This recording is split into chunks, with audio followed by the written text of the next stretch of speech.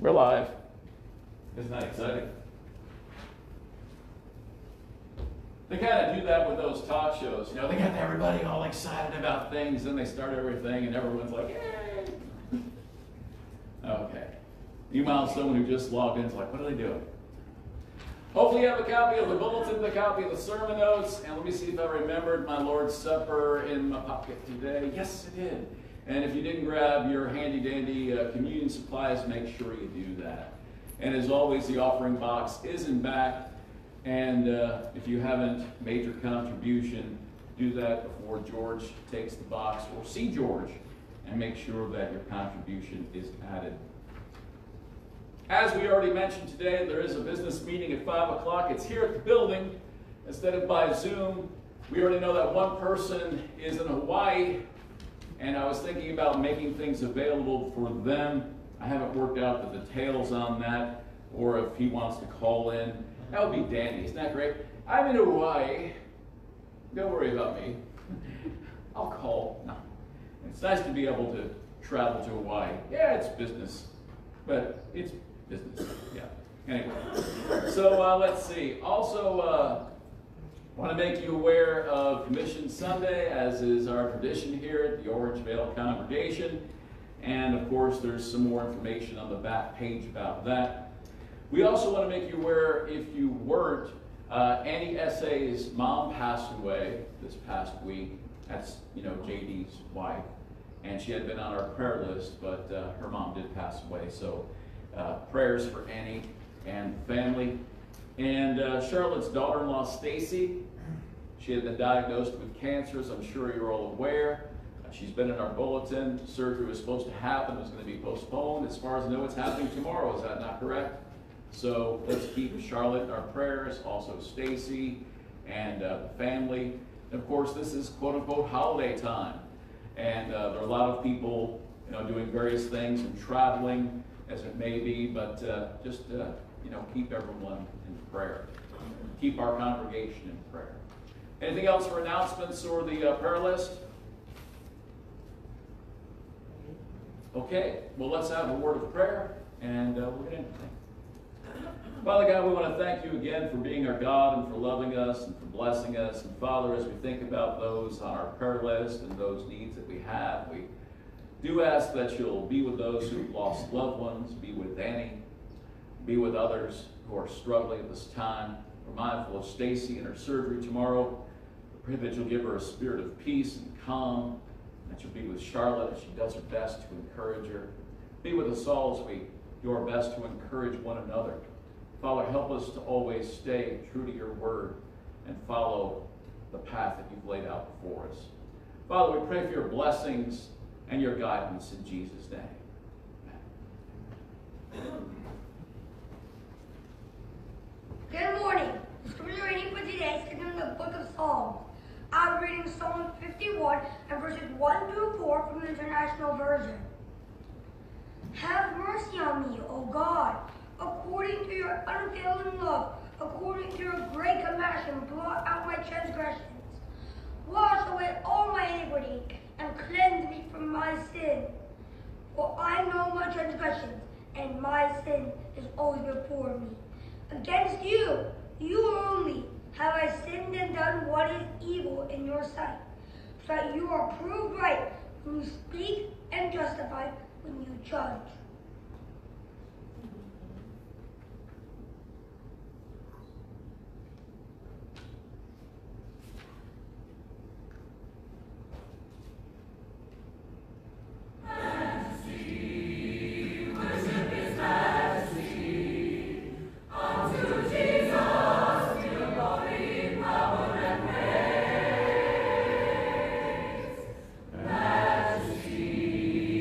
Kingdom of God.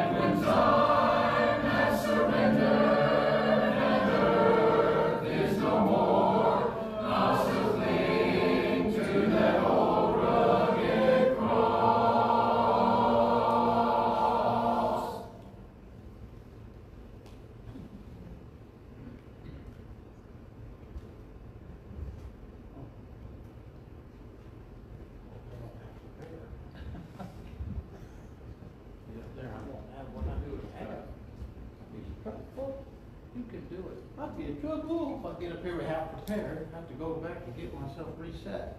It ain't easy to do that. I mean, I got my glasses, just make it even better for myself. All right, good morning, everybody. Good morning.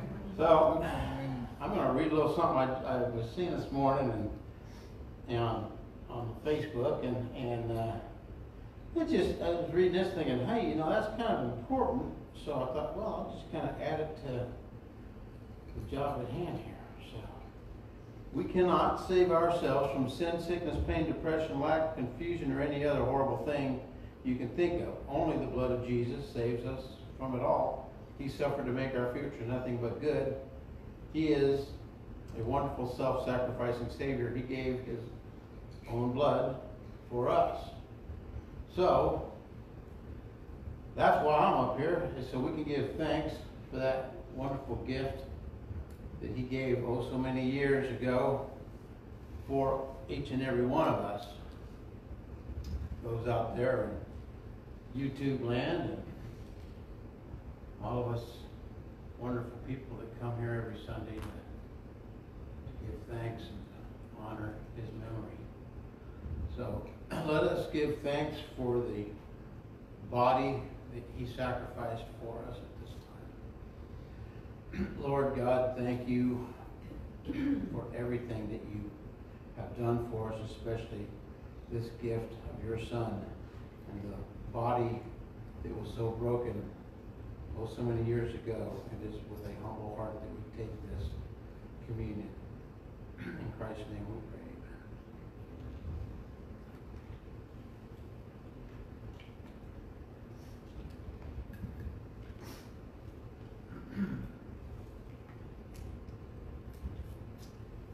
Amen. Let's also remember the gift of the blood. Lord God, once again, thank You for Your Son and the shedding of His blood, which was shed in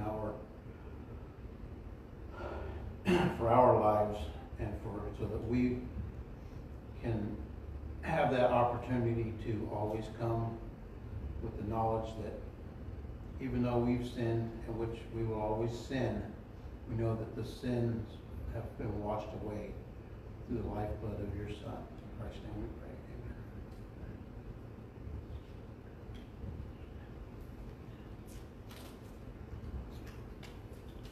And as was mentioned earlier, there is a communion box in the back.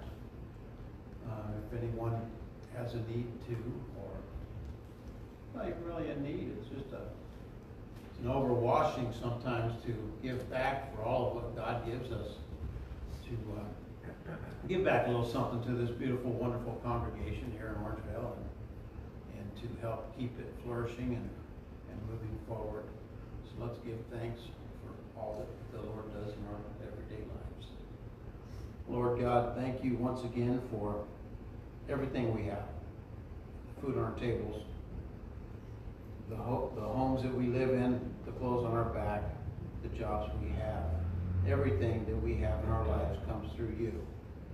And we thank You for this beautiful home, and it is with a humble heart that we give back just a little of ourselves to this beautiful establishment.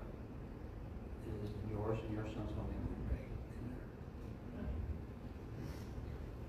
Amen.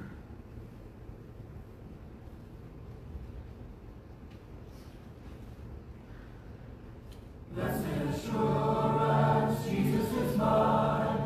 Oh, what a foretaste of glory divine, and of salvation, purchase of God, born of the Spirit,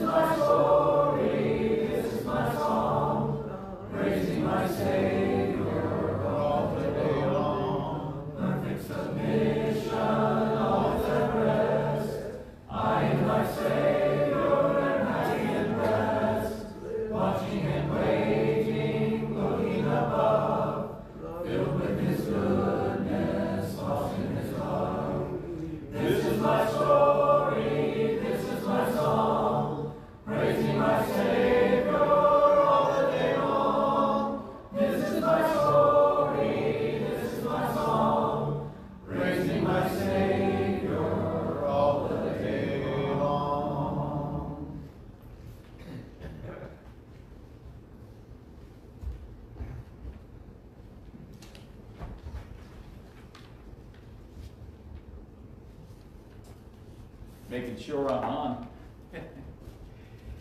Well, hello again. Seems like I was here just a minute ago. There it was. There it was.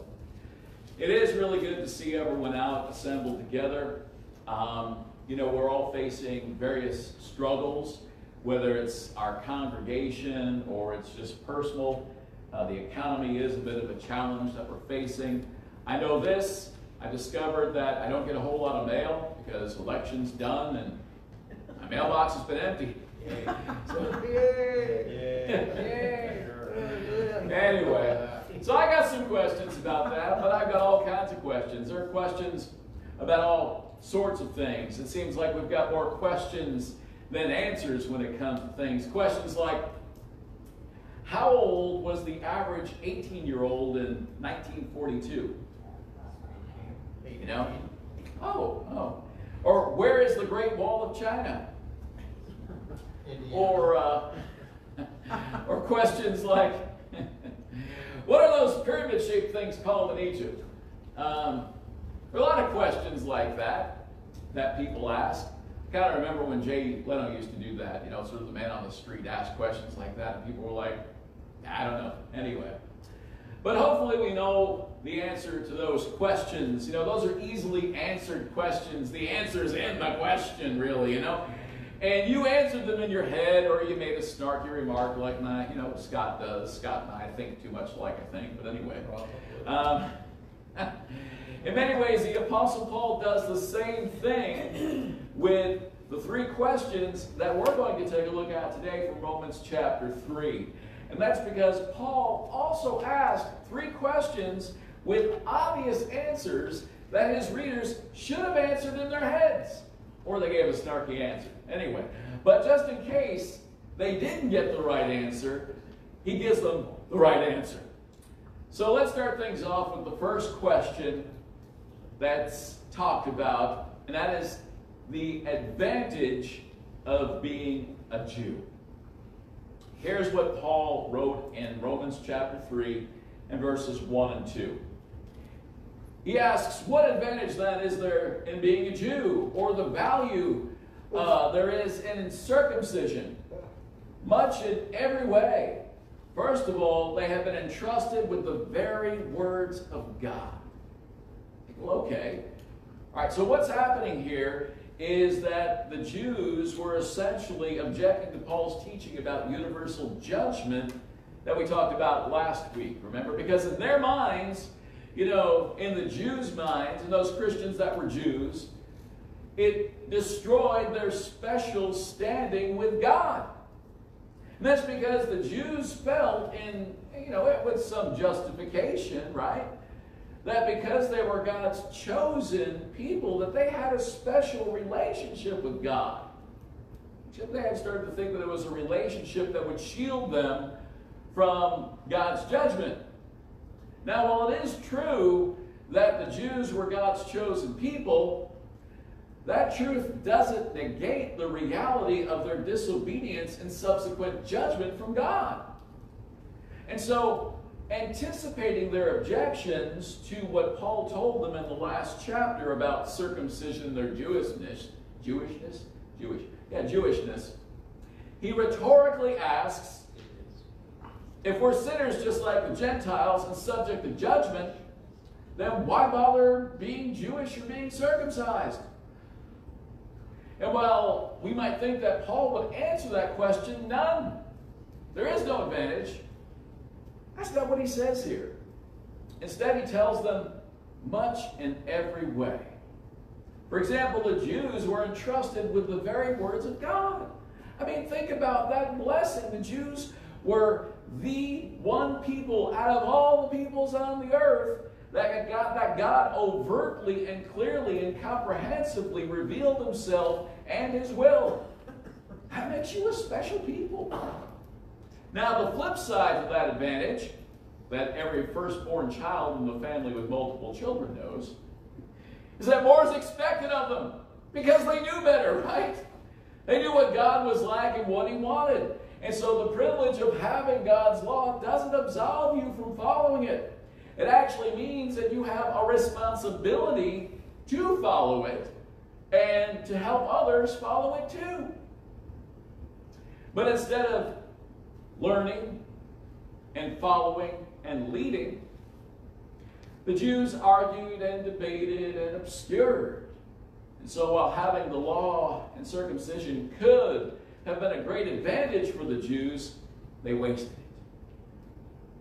And how that applies to you and me, hopefully, should be clear. Because we have the Word of God. We have the knowledge of the salvation through Jesus Christ. And because we have that knowledge, if we choose to do nothing with it, then we've squandered what God has blessed us with. We're not supposed to sit on it and ignore it and obscure it and hide it away. We need to share it. We need to live it. The Jews also had the advantage of being faithful. Again, back in our text, this time in verses 3 and 4, Paul rhetorically asks, again, not expecting an answer, right? What if some did not have faith? Will their lack of faith nullify God's faithfulness? Not at all. Let God be true, and every man a liar, as it is written, so that you may be proved right when you speak and prevail when you judge. Now, the question that's being posed is, if the Jews were unfaithful to God, would God be unfaithful to them? In other words, the Jews figured that since they were unfaithful to God, that, they might as well give up on God because, He's going to give up on them. And while it's true that the Jews hadn't been faithful to God as well they could have been, we can look back through the scriptures and see all that. And it's also true that God's wrath is universal, and it's also true that the Jews had become a source of blasphemy rather than blessing in God's name, as we talked about some last week. God's faithfulness is not dependent upon our faithfulness. Thank God. God will always be faithful to His promises, even when we're not. God will always be faithful to His covenant, to His people. And a part of God's faithfulness is His promise to punish disobedience. Think about it. In order for God to be just and holy, God will always remain faithful and righteous. And because God's promises include blessings for obedience and punishment for disobedience, He's going to keep His promises. It's important for us to keep our promises. We understand that as parents, if you tell a child, if you do this and this, you'll be rewarded. But then if you don't do this and this, or you don't do, then you're going to be punished. If you just give the reward and not the punishment, what does that tell the child? I can do whatever I want. You're not going to punish me. God's not like that. God keeps His promises, both with the blessings and the punishment. And that's why it's important for us to understand the ultimate standard of righteousness is not what the government tells us. It's not what the school boards tell us. It's not even what our conscience or our feelings tell us. God's holiness and righteousness is the standard for us to strive for. That said, another part of God's faithfulness is His promise to forgive. And to get that point across, Paul wants us to remember what happened with David and Bathsheba after David's terrible, now there's more than one sin. We'll just say sins with Bathsheba.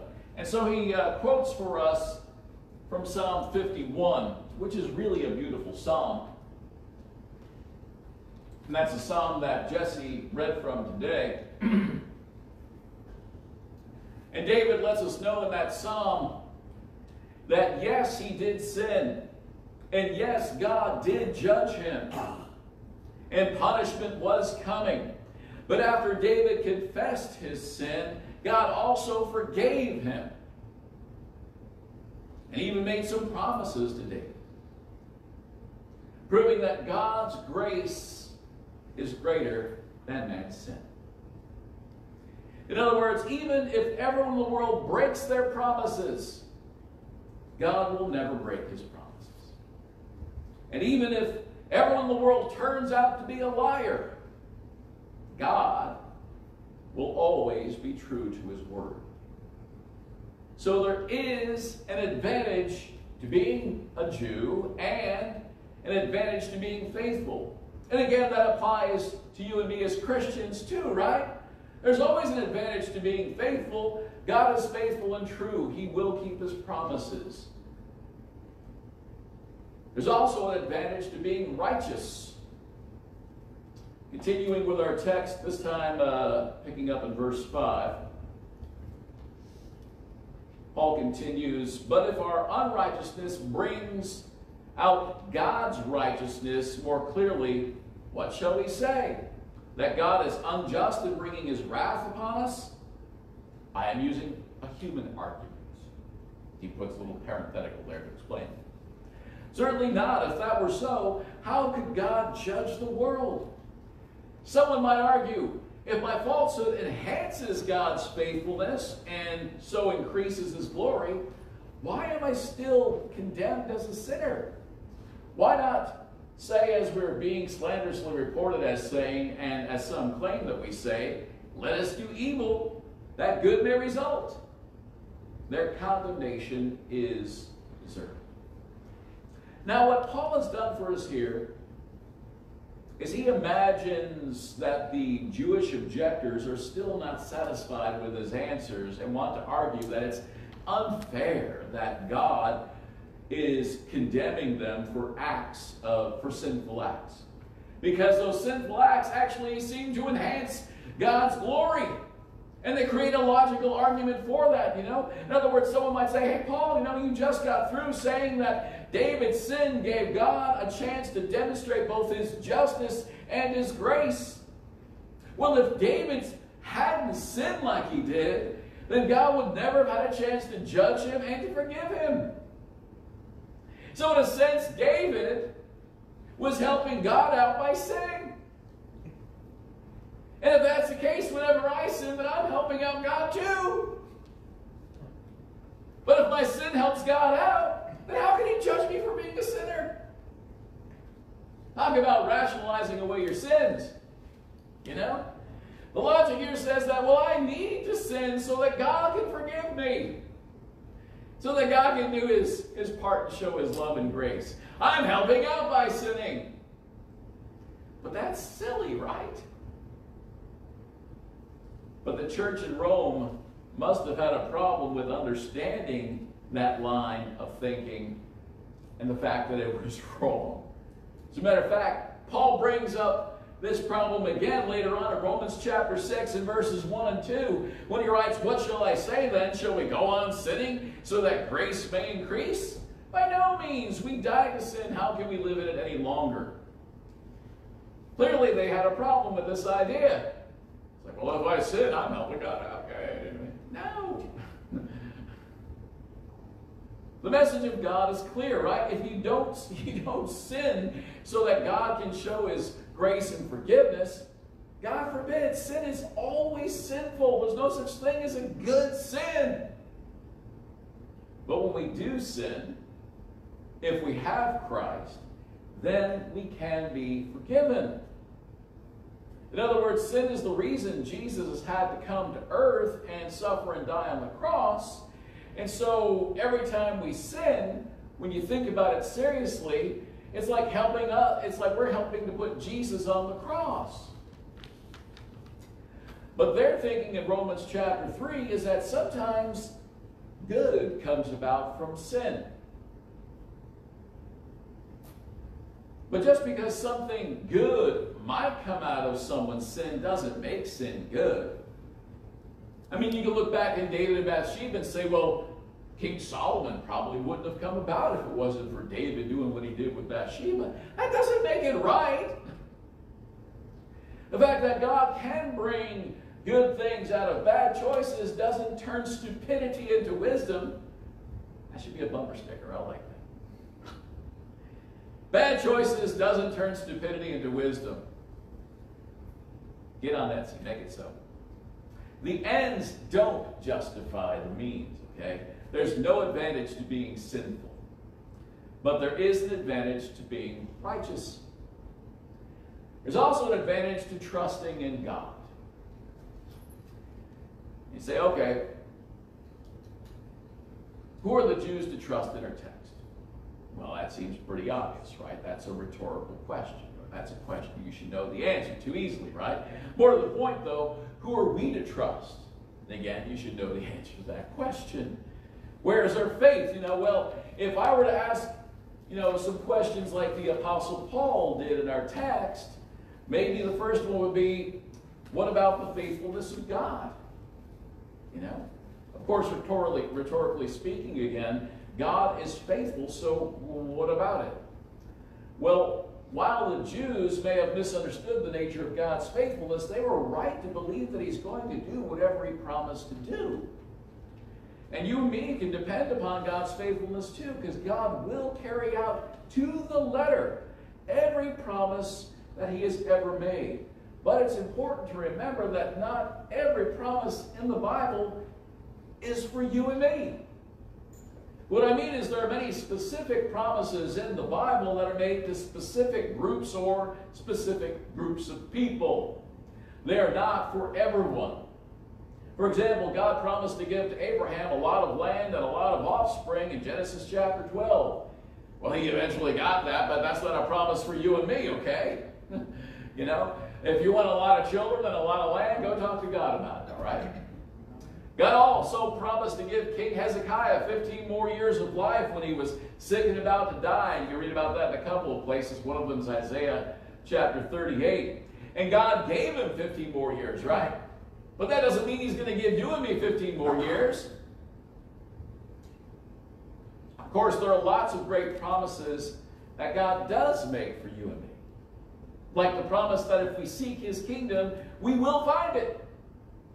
Or the promise that as a Christian, if we confess our sins, he is faithful and just to forgive our sins and to cleanse us from all unrighteousness. He will forgive us if we do ask, you see. And the greatest promise of them all, related to those two, the promise of eternal life found in Jesus Christ.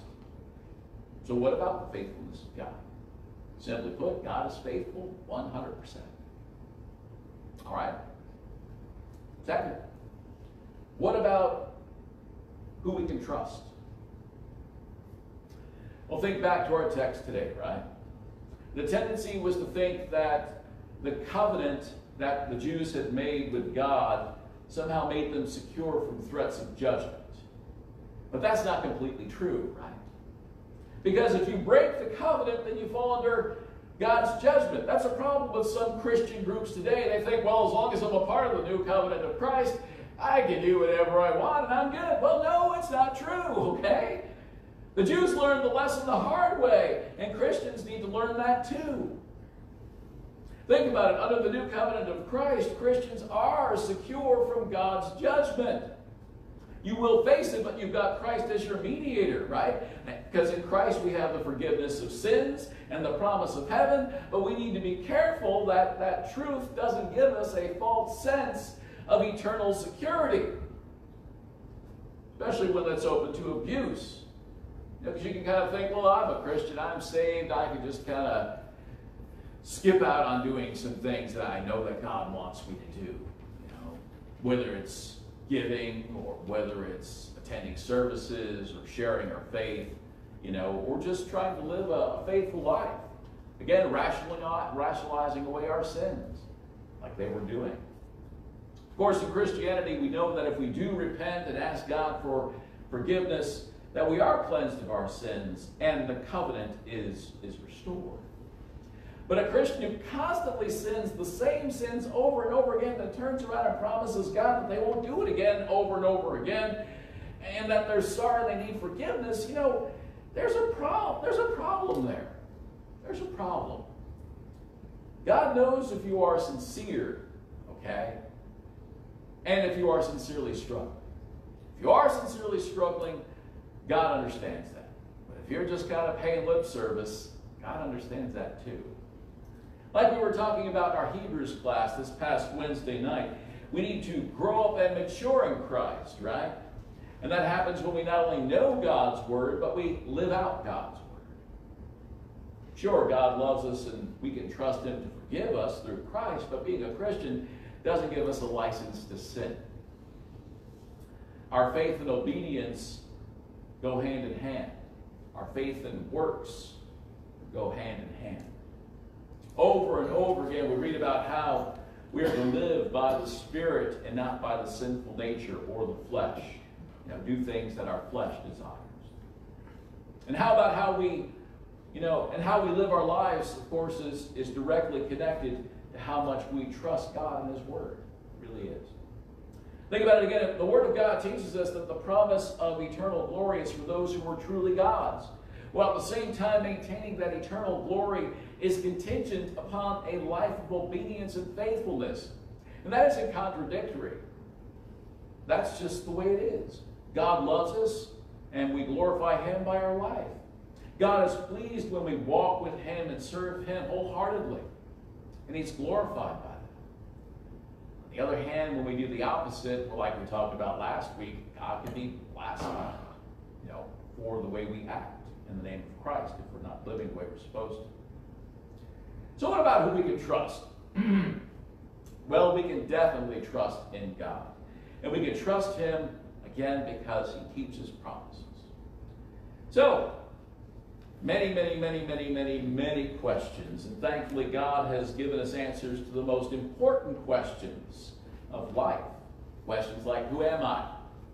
Why am I here? Where are we going?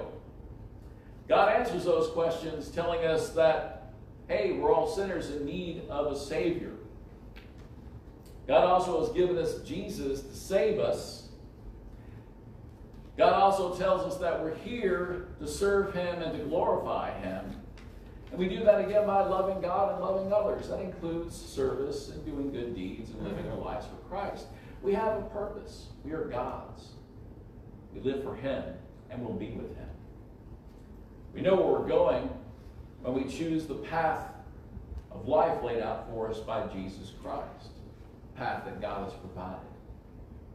We should also know where we're going when we reject that path. If there's anyone who has the need to answer those three questions in their life today, then know this: it comes through Jesus Christ. It comes from becoming a Christian, from learning and growing in God's Word. And we become a Christian by making the choice to believe that Jesus is the Christ, the Son of the living God, and confessing him as our Lord and Savior. We make the commitment to him, to the new covenant, by being immersed in the watery grave for the forgiveness of our sins. And when we come up out of the water, well, we're cleansed of our sins. We're born again to live in newness of life, to live for Christ until he comes back again, or we go to be with him. For those who are watching online today, if we can help you out in any way, we want to invite you to contact us, and we'll see what we can do. And for the rest of us, as always, the encouragement, if you have a need to share today, is to come as we stand and sing the song that was selected.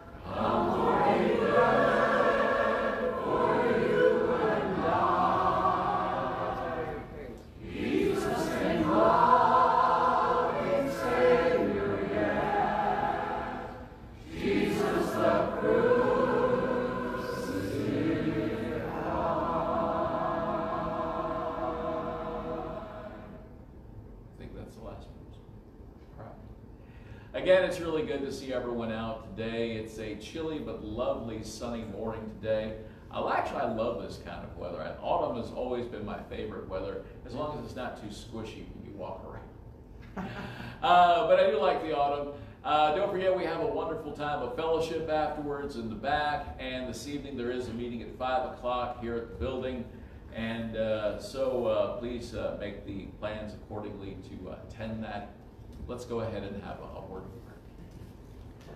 Most Holy Father, again, dear God, we want to thank you for blessing us with this day. We want to thank you for Jesus and the hope that we have in him. And Father, we know that you will keep your promises, and so we live our lives in such a way that will be pleasing to you. Bless us and guide us. Bless our fellowship. Bless us as we follow and strive to do your will here. In Jesus' name.